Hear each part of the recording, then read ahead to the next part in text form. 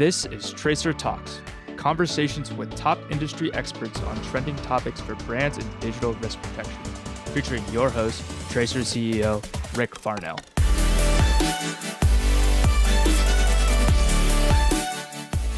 Okay, welcome everyone to episode 5, Brand Protection with AI. Today will be about fighting cybercrime in the luxury goods market. Today we are joined by Angelo Mazza. Angelo, welcome to the program.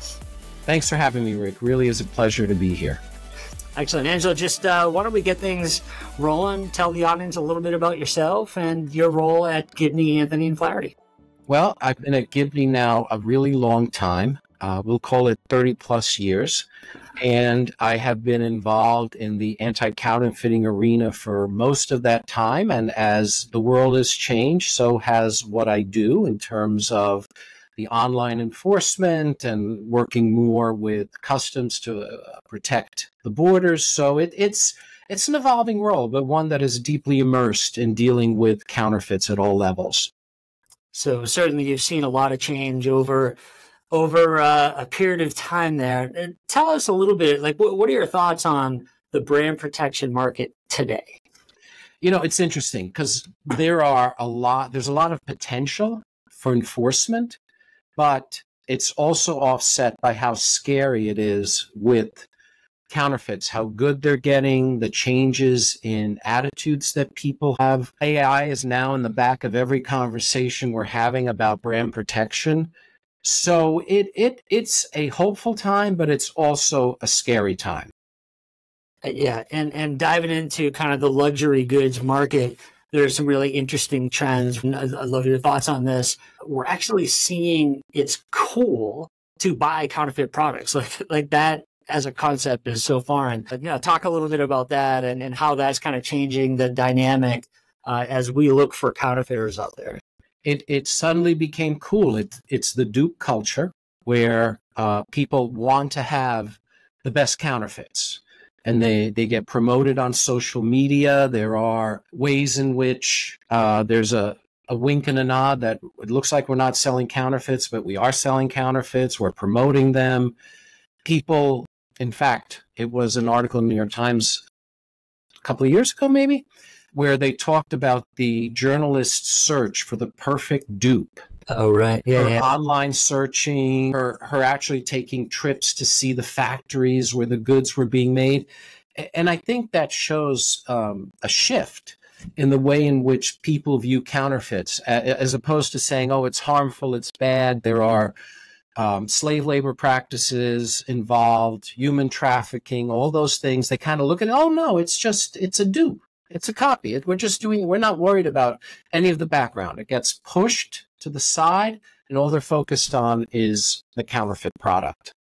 Now, I guess for those of us consumers that really want authenticity in the brands that we're buying, what are you see a lot, right? You see a lot of stuff digitally. You see a lot of things that happen, and certainly over the years, to our consumers that are out there, what are some tips for them to maybe better recognize that they're not dealing with the actual brand itself, the luxury brand itself? You know, Rick, if you asked this question 5 years ago, 10 years ago, 20 years ago, the answer would be completely different each time. And I think it goes to the evolution of the product, the way it's sold. Nowadays, a consumer really has to be careful. First and foremost, if it's too good to be true, in all likelihood, you're looking at a counterfeit.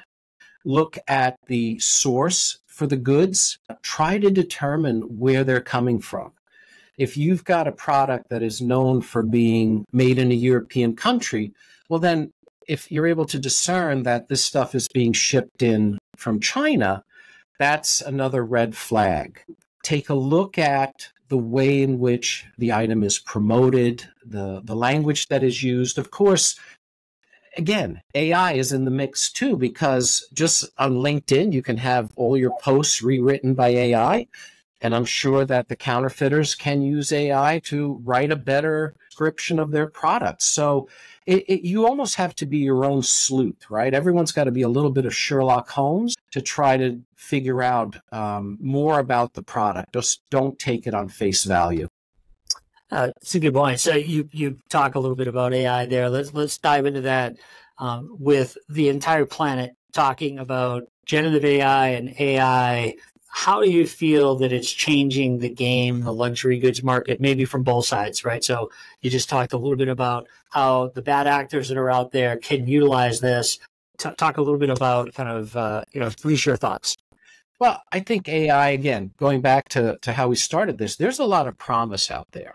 There are opportunities to utilize AI in searching. There's a way to use AI. I saw an article on LinkedIn about one of the pharma protection groups is using AI to distinguish between genuine and counterfeit pills by using photography and the power of AI. But counterfeiters are always better at exploiting new technology. Back when Pinterest was a thing, more of a thing, the counterfeiters figured out how to use it to sell products. Instagram, same thing. They didn't need Facebook Marketplace to be able to sell product. They knew the power of the technology and harnessed it to be able to push out counterfeit goods. So I think that in terms of what is out there, they're going to be using AI to make a better product, to sell it better, and to deliver it in better ways to the consumers who are ordering it. That's a good point. I think from our side, certainly at Tracer, as partners, we're trying to use more sophisticated techniques in order to keep up with the scale and speed that the bad guys can perform. And you mentioned a little bit about kind of the image detection. So computer vision is something we put a significant investment on to really detect minor changes in images, logos, patterns, all kinds of even trade dress, packaging. There's such subtleties that if you do have the capabilities, you can pick up to get better velocity on detecting things earlier in the process, therefore having a chance to take it down before it does have a chance to get to end consumers. And other trends that we're seeing, certainly, I think a year and a half ago, NFTs were the craze. If you remember a couple of years, maybe a couple of vintages ago, almost all the sessions were about that. And like any transformative technology, similar to the internet and cloud and mobile apps and things like that, non-fungible tokens will be a way of the future. It's going to impact cryptocurrencies, probably here to stay in some capacity. So certainly what we're trying to do is get ahead of a lot of these capabilities, tips, tricks, trends that are out there in order to better support our partners. So, we call it using AI for good as a general. Do you feel it's more of an arms race sometimes in terms of when you're dealing with what the capabilities are of the counterfeiters? It's a great question. We certainly want to understand the techniques that are being utilized.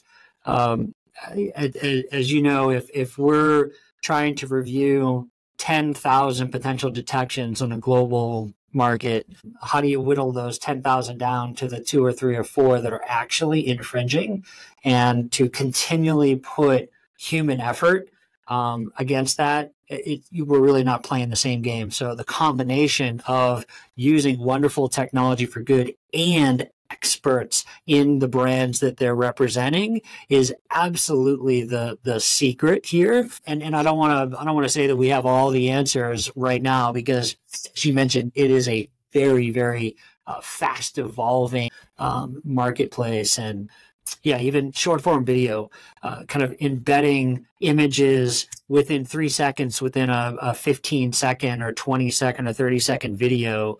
How do you actually take that video and detect that in order to then follow the trail for where that bad actor is and how they're feeding links to end consumers and trying to get people to purchase product that isn't authentic? So I think it is very much an arms race, but we have to do it. If we don't continually make the investments to kind of use AI for good and keep the digital world as authentic as we can. We know that human nature, we're not going to be able to have 100% authenticity out there. Mm-hmm. It's just human nature. But I think that we have to stay up to speed with what the bad guys, who are highly, highly funded and have access to some of the best technology that has ever hit the planet, we have to do better on our side. You know, you make a really good point, investment. And I think that's something that brands have to realize from the perspective that without continuing to invest in brand protection, whatever manner that takes, you really can't afford to lose a step in the brand protection process. You've got to be in it, you've got to be involved, and you've got to be taking action. And whether it be time or money and a combination of both, but those things have to occur to be successful. Yeah, couldn't agree more. I think that over the past decade, let's say, cybersecurity as an entire market, it's probably $1 trillion market at this point. But it really is focused on the actual assets of firms and protecting their firewalls, their cloud assets, their data from being encrypted and being held hostage, and kind of external threats like brand protection, which is most of the folks that together we go after on behalf of our shared customers. Most of the folks that are the bad actors, they have no intention of ever trying to punch in and steal data or get things. They're only trying to stand up house of cards in order to do business and transact. And then, so I think that brand protection over the last 10, 15 years has been absolutely vital. And I think it's becoming more and more important as the sophistication for the bad guys gets better and better for them doing harm without ever getting inside of the four walls of our brands that we're protecting. Right. Yep. So let's talk a little bit about maybe the platforms that are out there. Again, we're in the business of keeping the digital world safe. So we work as partnership with pretty much every major platform that's out there, but maybe just more some trends that we're seeing on some of the platforms related to the luxury goods market. What are some platforms that maybe keep you up at night, Angelo, as you're thinking about your customers? You know, there are a lot of them. And I think we take an approach where we look at which ones are people going to the most. If it's an obscure platform, well, then the attention will be a little bit less. We're not going to ignore it. We will look at it. We will monitor it. But we're looking at places that are really hot right now. You know, Facebook Marketplace. We're looking at TikTok. Craigslist is still a thing. OfferUp is a thing. We are combating bots that do put up hundreds of sales offers on OfferUp on a regular basis. We're contending with people who alter the way in which they offer their product on TikTok. And to that end, we had great success early on searching key terms. Now we have to search key audio terms because the counterfeiters or the sellers have shifted from outright tagging their stuff with, hey, it's a counterfeit blank, to using a particularly popular song, using certain phraseology, and we're able to at least search. But going back to the way we started this, it's constantly evolving. It's never the same battle. Yeah, it's a really good point. It's kind of searching on text is kind of 5 years ago, 10 years ago. If you can't search with images, if you can't search to decipher sound, it's getting harder and harder. Let's face it, the bad guys have the ability to take voice of famous people and say whatever they want, and it sounds exactly as if those people are saying it, with the intonation and the accent and whatnot. Celebrity kind of utilizing celebrities to represent counterfeits is easier and easier today than it has ever been. And maybe let's go a little bit into that, because I think, in our part we talked a little bit about those songs, right? So what are some trends that you're seeing there, specifically to that? We're in there monitoring every day. So we see things that certain people are doing. What we've noticed is there's more seasonality to counterfeits. It's something that if there's a particular sporting event, and it's not limited to the marquee, the Super Bowl or the baseball playoffs or World Series, but rather it can be any sporting event. The capacity of the counterfeiters to create particular products that are very niche when you look at them is amazing. Added to that, the ability to push this out on multiple platforms. They don't even need a website to be selling from. They're putting ads on the platforms. They're posting to Instagram. That may take you to another place where they show their full quantity of and variety of merchandise. So I think that I guess it would be the adaptability of counterfeiters to do better in terms of offering product and knowing the trends that are out there and be able to manipulate them in a way that gets them sales. And I'll just echo here a little bit, Angelo. I have to point out your leadership and your experience in this industry to really work with us to create a better platform, a better product. We so appreciate that. So the flexibility that you're demanding from us in order to better support your customers, the ability to change things, within a calendar year, to change where we're looking for things, how we're looking for things, that's only making us a better software platform. So I just want to say point blank, thank you for that. So let's talk, in most of the talks that we've had, talking about the success of a brand protection program, there's a number of ways to do it. How would you say you've kind of worked with your customers to what is success of how you're supporting your customers? That's a great question. Let me just step back a little bit in terms of how we look for product and how we start, how we create the building blocks to success. For us, it's important to be efficient. And what we find is that as the counterfeiters have gotten savvier and better at what they do, we've had to up the game. So that means that oftentimes we use software to assist our efforts, something that you mentioned earlier about the human component of the software, of the AI, and how to really hone it in. So we're involved that way.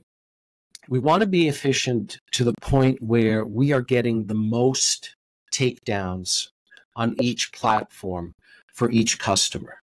So for us, at the end of the day, we look at what's the platform? How important is it in the universe of exposure to potential clients, exposure to people who are maybe interested in the brand, who are going to be one-day customers? So we take that and then we quantify the results. So at the end of the day, to us, being able to take down hundreds or thousands of listings is extremely important because our clients ask for reports on a regular basis.